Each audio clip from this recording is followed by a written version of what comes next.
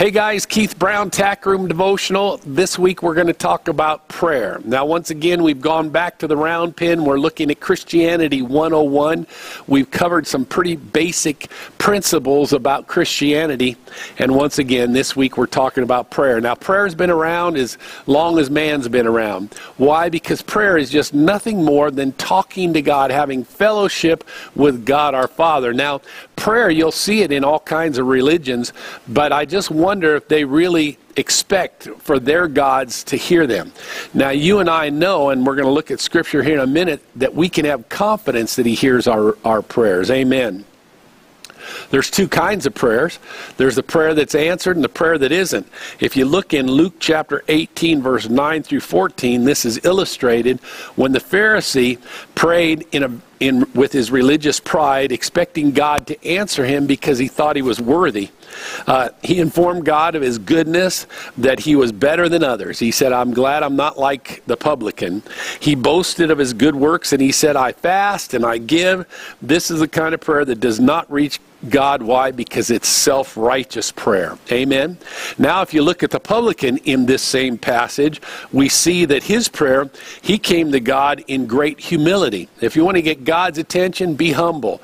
Why? Because the Bible says that God hates the proud, but gives grace or favor to the humble. So the publican came in humility, conscious of his unworthiness, confessing himself a sinner, and begging for mercy.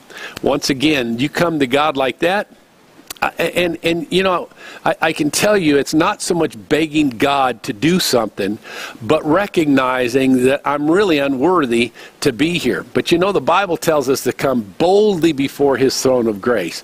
Well, how do we come boldly? Well, because we know the Word, and we come to honor and glorify God. That's what prayer really is all about. So we come there humbly, knowing that it's only through Jesus Christ who gives us that access to the Father, but we come boldly because we know the Word, we know our rights as Christians, we know what God's will is for our lives, and so we pray based upon that. We know God's will. Amen? So what is prayer? Let's look at Matthew chapter 7, verse 7.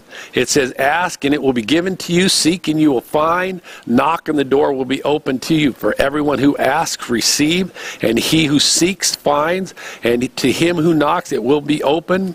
Or what man is there among you who, if his son asks for bread, will not give him a stone? Or if he asks for a fish, will he give him a serpent? If you then, being evil, know how to give good gifts to your children, how much more will your Father who is in heaven give good things to those who ask Him? And so we're supposed to ask Him. He tells us, you receive not because you ask not. So that's in James. So prayer is just asking and receiving. It's talking to God. It's making our requests known to God. Our Lord instructs us to ask, seek, and to knock. Because these three words cover the whole spectrum of prayer. Ask, seek, and knock. Prayer is asking and receiving. This is the first one. When you know the will of God regarding a need, whether it's material or spiritual, you can ask and receive. Now, I don't know about you, but why would you ask if you didn't expect to receive something? So you do need to be bold. Your Word says we know His promises. For instance, He says He knows our needs before we ask. He supplies all of our needs according to His riches and glory by Christ Jesus. Scripture says that my God shall supply all your needs according to His riches and glory. So, again, because we know His Word, we can pray His will.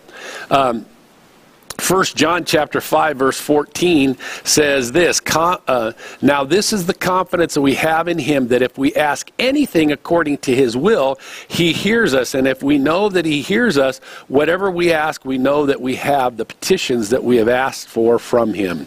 Amen.